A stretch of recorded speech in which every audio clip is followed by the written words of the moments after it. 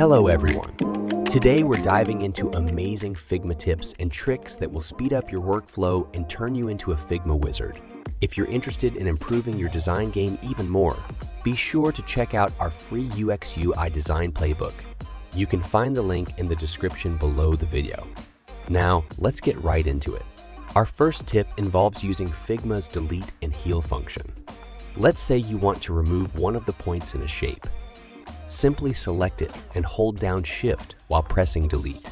The point disappears, but instead of cutting the shape, Figma heals the path automatically. But what about more complex shapes? Well, let's switch to a line in the shape of a question mark. If your path has too many points, you can select multiple points and hold down Shift while pressing delete. Figma will automatically heal the path and smoothen it. Let's move on to our next tip. Imagine you're working on a large Figma file with a lot of similar elements, like these shapes or text elements here, and you want to select all of them at once. First, you just need to select an element. Go to Edit, and then select All With and choose the property based on your needs. And just like that, all the elements with the same properties are selected. This feature can be a massive time saver. Okay, let's jump right into the next tip, which is about Figma's Smart Selection feature. Let's say you're working with multiple objects in an array like this. Select objects that you want to tidy up. Now, notice this little grid icon in the corner. Just click on it. It just magically tidied up our objects. You can adjust the spacing between them and drag objects around to rearrange them. The next tip is about adjusting small and big nudge amounts. By default, when you select an object and use the arrow keys to nudge it, it moves by 1 pixel. If you hold down the Shift key while using the arrow keys, your object will move 10 pixels at a time. But maybe you need to make really precise adjustments. Choose Preferences, and then Nudge Amount. There you adjust the nudge amounts. So if you want to move objects by half a pixel or 0.1 pixel, you can do that too. Moving on, let's explore a unique feature of Figma, using images as styles. In Figma, you can create styles not only for colors, text, effects, and layouts, but also for images. Click on the 4 dots next to Fill, and then on the plus button. Here, you can name your style. We'll call it Lake for now, and then hit Create Style. Now, this image has been saved as a style, and you can apply this style to any shape or font. The Arc tool is a great tool for creating and manipulating curves and circles in Figma. When you hover over the circle, a single handle will appear on the right-hand side. This point determines where you can begin to create an arc. Click and drag the arc handle up or down to change the sweep. This creates a gap in the circle. Now there will be 3 handles shown. The ratio handle at the center of the circle allows you to change the circle to a ring.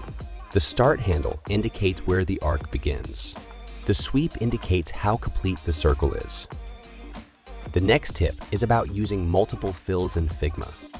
This can be particularly useful when you have text overlaying an image and you want to improve its readability. Select your image, and in the right-hand panel, look for the fill property. Click on the plus icon next to fill to add an additional fill. You can adjust the color of this fill to create a nice effect. We can also change this fill to a gradient and adjust the gradient so that the darker part is near the text, further enhancing its readability. The best part is, we did all this without needing to add additional rectangles or layers on top of our image. Next up, we have a tip that can save you a lot of time.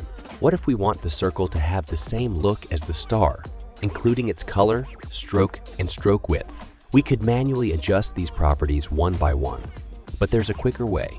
First, select the star, right-click, and select Copy Properties. Now, select the circle, right-click, and select Paste Properties. And just like that, the circle inherits the star's properties, including its color, stroke, and stroke width. All right, moving on to the next tip. We're going to talk about ignoring auto layout using a simple key, the spacebar. This is an incredibly handy trick when you want to adjust your layout freely, despite using auto layout. Simply select an element and hold down the spacebar while moving it inside Auto Layout. You'll notice that as long as you're holding the spacebar, you can freely move the element around, ignoring the constraints of the Auto Layout. The last tip for today is about Figma's built-in calculator. Suppose you're working on a design and you want to make an object wider by a certain amount of pixels. Just click on the width property of the object, and instead of typing a new number, type plus and some number and press enter. But it doesn't stop at basic math like addition, subtraction, multiplication, and division. You can also use more complex operations, like parentheses for order of operations and percentages. I hope these Figma tips and tricks will help make your design process smoother and more efficient. Don't forget to hit the like button if you found this video useful and subscribe to our channel for more handy design content.